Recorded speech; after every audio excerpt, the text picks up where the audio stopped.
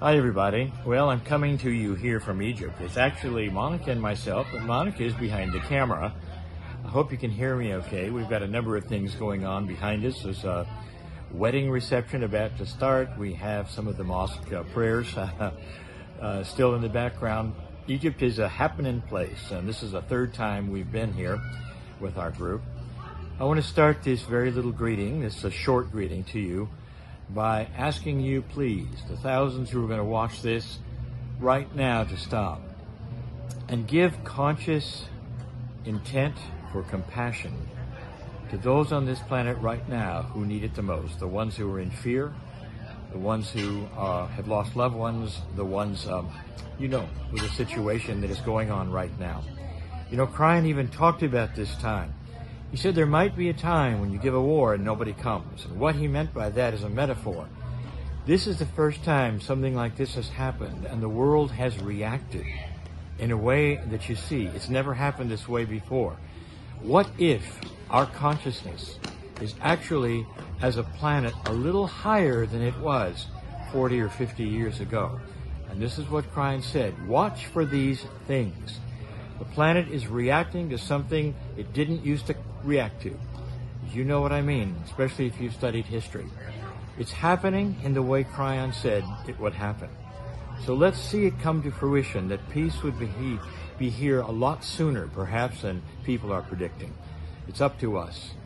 So, compassionate action is up to us, and we can do it. So I wanted to start with that.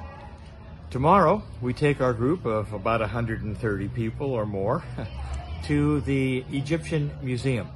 There we're going to see a whole lot of things that are very special. We'll see some of the original things that were brought out of Tutankhamun's tomb. That would be King Tut, to many of you. Very, very fascinating things. There's just so much in that museum. By the way, almost everything there is currently being moved to a brand new museum, which is going to be just enormous in size and have so much more than the original. Unfortunately, it's not quite open yet. It's going to be numbers of months before it is. So we missed that one.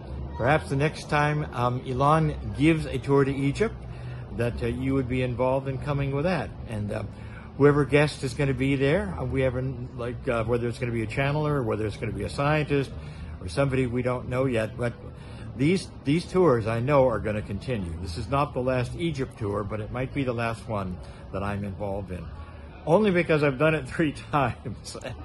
And then you'll hear from me when we're at certain tombs and temples, and I'll be able to tell you.